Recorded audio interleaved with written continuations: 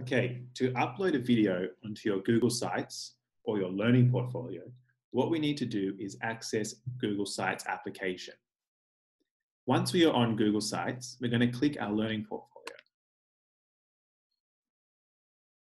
Now, under our how-to page, this is where we want to upload the video. So what we need to do first is click a new layout. Here I can annotate, and here I can add my video file. What we're going to do is we're going to push the plus button here. We're then going to click from Drive because we're going to upload the video that we just uploaded to our drive. As you can see on the right of the screen, my Google Drive has appeared. Now I'm going to scroll down until I can see the video that I've just uploaded.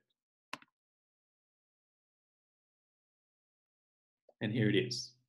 So I'm going to click that video and that'll automatically load into my Google Sites. Depending on the size of your file, it might take longer than others to download. Once it is downloaded, we can then annotate on the side.